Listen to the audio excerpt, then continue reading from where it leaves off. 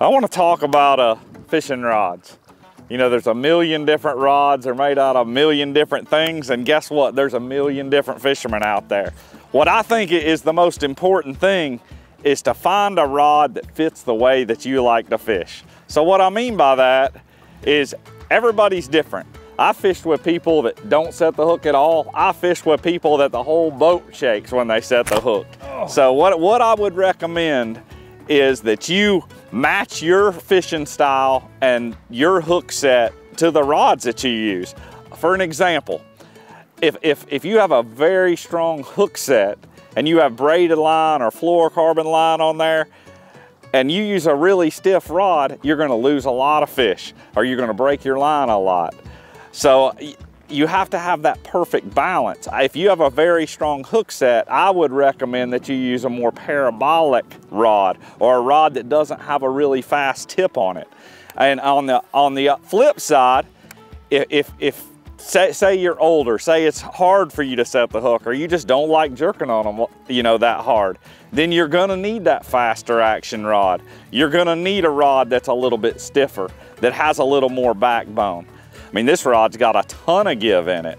It's real spongy, and I love a composite rod for me when I'm fishing anything with treble hooks or like this bladed jig. I believe with this particular lure, this very limber composite rod allows that fish to get that blade, to get that hook deeper in his throat. And then when I hook that fish, it's got a real spongy feel to it, and I feel like my hookup percentage is greater. I like to throw a bladed jig with fluorocarbon. Some people like to throw it on braid. Some people like to fish it in different types of cover. So all of those are factors that's gonna play in to what type of rod you should use for a given technique.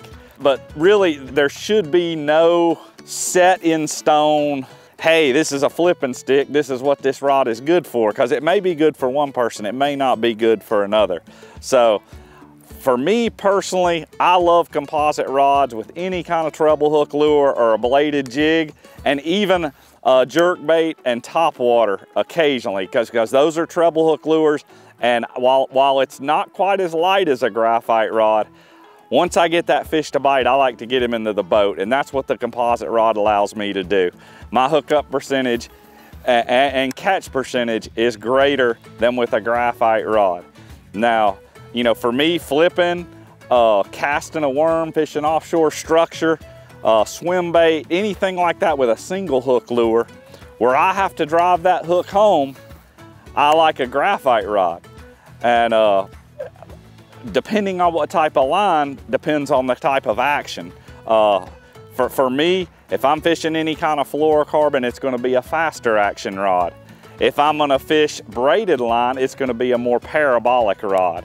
Look, I've been very fortunate. I've been fishing a long time. I make a living fishing. And you know, I have fine-tuned things to the point where I pretty much have a rod for every technique. And I feel like by having it that dialed in, that it gives me a greater chance to succeed on the water. But look, that's just not reality for your average fisherman though. Like you don't have to have a chatterbait rod or a flipping stick, or, you know, there are some give and takes, but there are some rods that you could use and do everything with that are very good at doing it. It may not be the perfect tool, but it'll be a good tool. So what I would recommend is not a very long rod. I would recommend like a 7-foot moderate to fast action rod to a 7.3, just a 7-foot, a 7.3. So, you know, you don't have to go out and buy 20 roll poles is the point I'm trying to make. If you're just a beginner fisherman, you know, you don't have to have 100 rods to go out here and catch fish. Just get you a good all-around, all-purpose rod, 7-foot to 7.3, medium heavy action, and you can have a lot of fun, catch a lot of fish with just one pole.